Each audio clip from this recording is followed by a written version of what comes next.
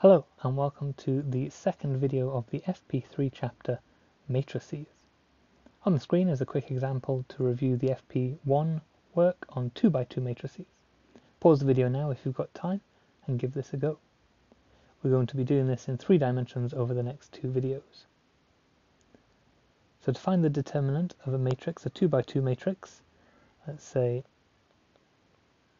A, B, C, D,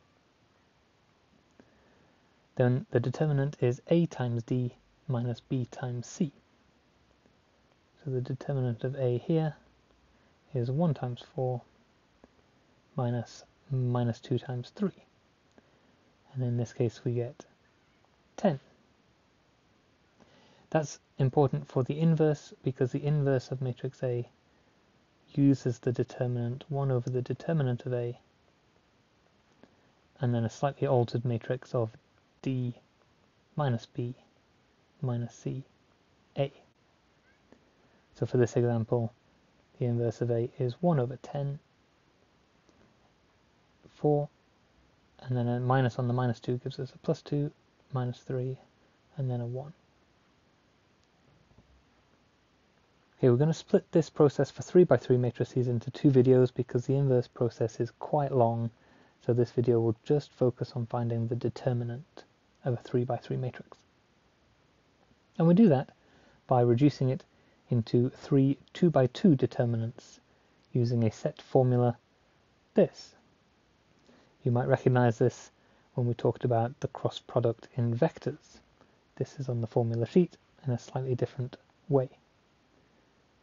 What we've got here is the determinant of a 3x3 matrix given by the lines as usual, and then split into pieces that you can actually calculate. And in order to remember this, you can circle the first element A, which goes here, then cross out the row and the column that contain that element, and use the remaining 4 elements to create a 2x2 matrix that you're going to find the determinant of. Then you do the same thing for B. Put B here, except on the middle term you need a negative, so it's negative B. Cross out the row and the column containing that, and use the remaining 4 elements as close to their order as you can get to create this determinant here. And then you do the same thing with the next element. C goes here, cross out the row and column with C in, and use the remaining 4 elements in the determinant here. And we'll come back to this idea in a later video. For the determinant, these are the 3 you need. It's very important to remember that minus sign in the middle though, that's very easy to forget. Just as with 2x2 matrices, a 3x3 matrix is singular if it has no inverse, and that happens when the determinant is equal to 0. For the same reason, the determinant in this process is going to be a 1 divided by the determinant, and if it's 0 you can't divide by that. So here's an example. Given that A is singular, therefore the determinant of A must equal 0, and K is a constant, K coming up in 2 places here and here, find the possible values of K. So we need to find the determinant of A, set it equal to 0, and solve the resulting equation. Determinant of A, following the formula up here, we take the first element, 3, cross out those, and we get 1, 2, 0, K plus 3.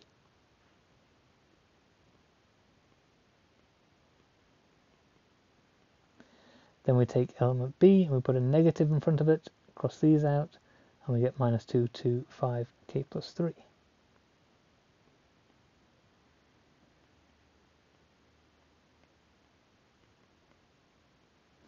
Then we take 0, cross out these 2, and we get minus 2, 1, 5, 0. But of course, regardless of what that determinant equals, multiplying it by 0 is going to make it 0. But I'll put it on for completeness sake.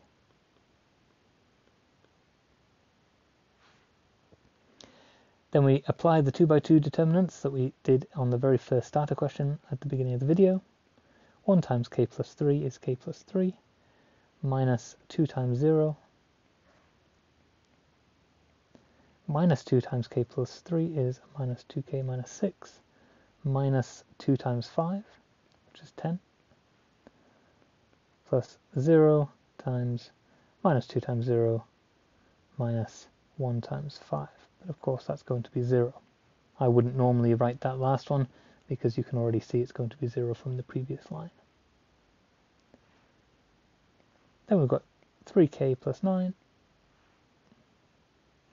Over here we've got minus, no we haven't, we've got plus 2k squared plus 16k, and then of course the 0. Tidying this up, we get 2k squared plus 19k plus 9, and given that a is singular, that must equal 0.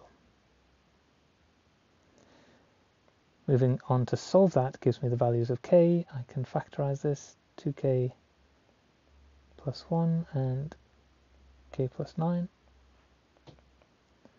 Therefore k is equal to minus a half or minus 9. And these are my two answers for k. We have two results here to finish. This is the first one. Find determinant A, determinant B, and the determinant of A times B in order to verify this result. Feel free to pause the video and give this a go yourself, and I will work through it systematically to show that this is true. So first, determinant of A, using the green formula in the corner again. 2 times 0, 4, 2, 1, minus 1 times 1, 4 minus 4, 1, plus, but this is a minus because of the minus on the element itself, 1, 0, minus 4, 2.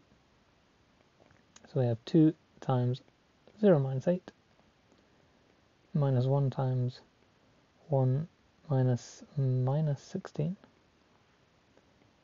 minus 1 times 2 minus 0. We have minus 16, minus 17, minus 2 gives us minus 35. Okay, let me put that up here, minus 35. In blue, the determinant of B. Same idea. 4, 5, 2, 3. Minus 1 times minus 4, 5, 0, 3. Plus 2 times minus 4, 4, 0, 2. 12 minus 10. Minus 12 minus 0. Minus 8 minus 0. Gives us 6. Plus 12. Minus 16 is 2. So the determinant of the matrix A times B should equal minus 35 times 2, minus 70. But to verify that, obviously I need to find A times B and then get the determinant. So I'm going to get rid of all of this. And remember, minus 35 times 2 here. So AB, long process of a 3 by 3 matrix multiplication, but I'm going to go through it step by step so you can see. 2 times 3 minus 1 times 4 plus minus 1 times 0. So we've got 6 minus 4 plus 0, 2. 2 plus 4 minus 2, 4. 4 plus 5 minus 3, 6. Second row of A, 3, 0, 0, 1, 0, 8, 2, 0, and 12, and the final row of A, minus 12, minus 8, 0, minus 4, plus 8, plus 2, minus 8 plus 10 plus 3. And that should be a b. Now we need to do the determinant of this and check that it does in fact equal minus 70. Same process, green formula in the corner.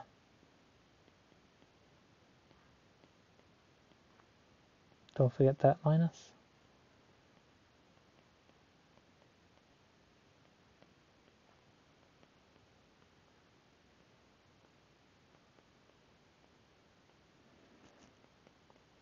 Which gives us 45 minus 84 minus 4 times 15 minus 280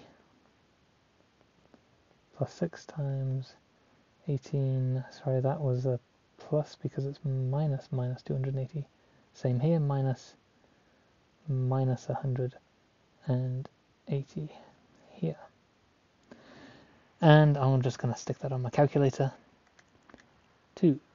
45 minus 84 minus 415 plus 280 plus 6, 18 plus 180, and the answer is indeed minus 70.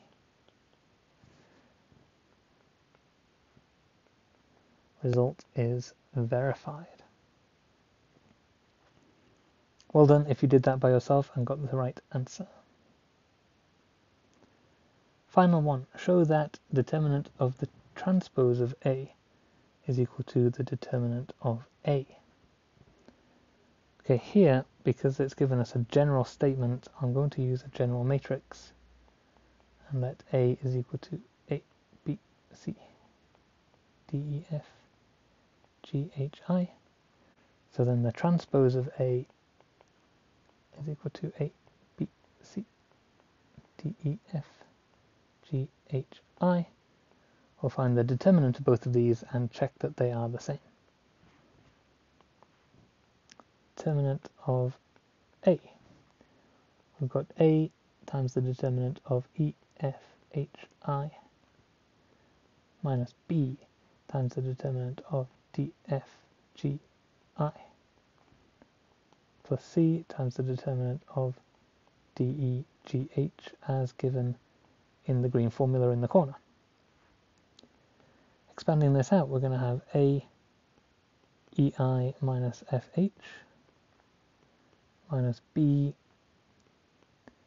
DI minus FG plus C DH minus EG.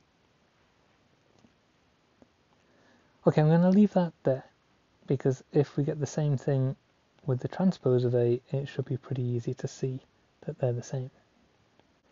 So we've got A E H F I minus D B H C I plus G B E C F